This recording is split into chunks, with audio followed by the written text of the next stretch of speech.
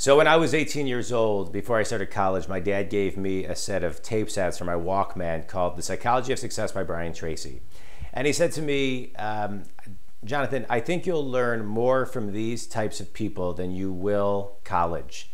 And although I graduated Eastern Michigan University with a double major in journalism and economics, from the minute my dad gave me The Psychology of Success by Brian Tracy, I knew not only was I obsessed with the information and Brian Tracy, but I was obsessed with learning from these people. And from that day to today and all through college, I self-studied as much as I possibly could. I read as many books as I could, and I listened to as many tapes as I possibly could to grow into my skill set, which was ultimately one day to have a business, growing other businesses as I am now. So Brian Tracy, really my father was, but Brian Tracy was the foundation and the first person that I ever listened to, and I credit him to a lot of my fundamental growth and obsession with doing what I'm doing and learning.